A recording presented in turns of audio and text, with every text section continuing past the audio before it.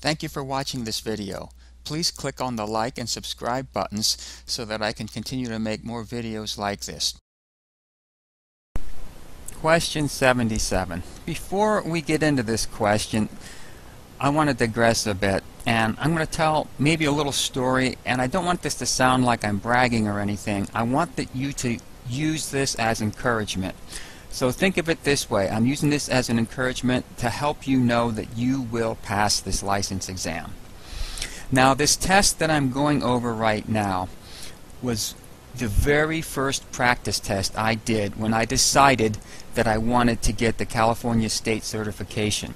I took this test, and also, knowing myself when I started studying, I knew I was going to create a lesson on how to take code-based license exams. If I'm going to put this much work into studying, I'm going to do a little bit more work, and I'm going to create a course on how to study and pass this examination. So with that in mind, I had a theory, and I wanted to test that theory. So I got this practice test, and it was this one right here. In California, as in many states, it's 100 questions. You have 4 hours, and you must get a 70 or above to pass. My theory was California was using the 2008 code. Even though it's 2011, the authority having jurisdiction says they're going to use the 2008 code. When I took this practice exam, I used the 1996 code book.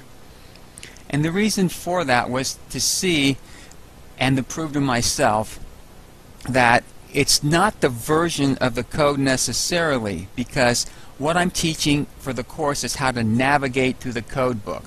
So even though the code may update and change slightly, the way you navigate through it has not changed. So you're going through and you're finding the information in the index, but the way you find that information and the way it's laid out in the rest of the code book hasn't changed. So in other words, if they've added something in the code book, they will add that in the index and you'll find it and reference it. But the way you look at it, the way you go about your questions and look for the keywords, that hasn't changed. So that was my theory when I took this, again, this exam based on a 2008 code book, and I used a 1996 code book. And why 77? Well, I made a 77 on that practice test when I did it at home. The thing about that, okay, one, I would have passed the exam, I felt good. But number two, because I had a 96 code book, and this test was based on a 2008 code book, there were 15 questions that I could not answer because the information simply, because of updates, was not in the 96 code book. I got 77 out of 85, which is closer to 90%. So if I would have got 90% of the other answers right, I would have scored in the high 80s or up to 90 on my exam, in the very first exam I would have taken. So I mentioned this to you as a point of encouragement. So even though if you're looking at this, and this is what I'm using is a 2008 code book to create this lesson, and many places are now up to the 2011 code for the test. When you go to the testing center, they will give you a code book to use. You can't bring your own because it has to be unmarked, and you can't put tabs in it or anything. It has to be a clean book.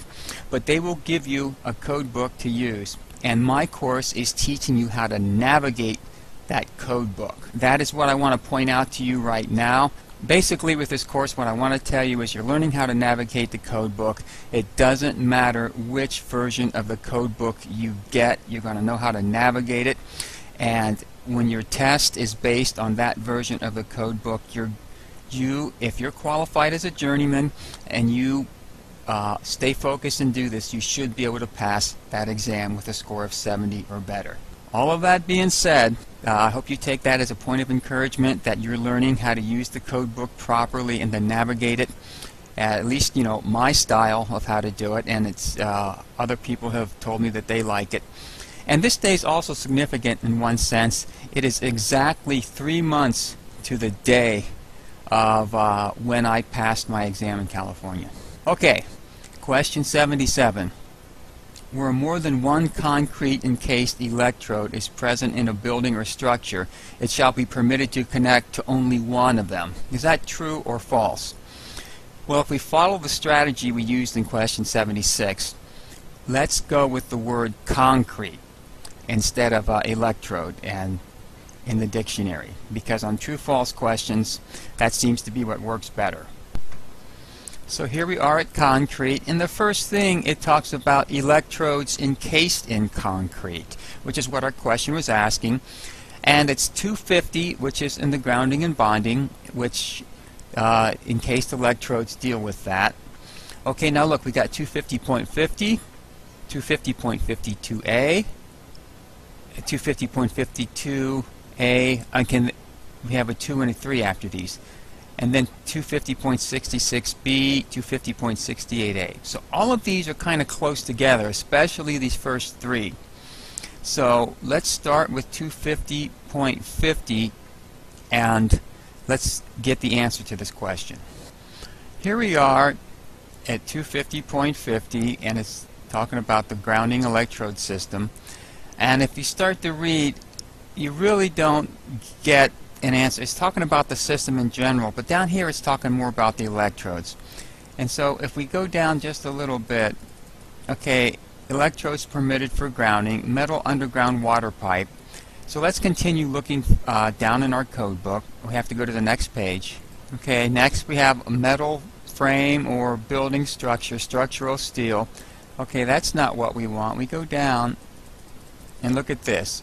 Concrete encased electrode, and that's what our question was asking us about.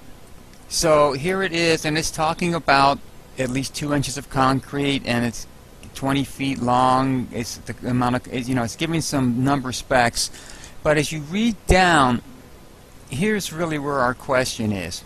Where multiple concrete encased electrodes are present in a building or structure, it shall be permissible to bond only one into the grounding electrode system. And this is almost word for word of our question. Since we can only bond one, the way our question is worded, the answer is true. Thank you for watching this video. Please click on the like and subscribe buttons so that I can continue to make more videos like this. If you find this video helpful, please consider donating using the PayPal link below. Thank you.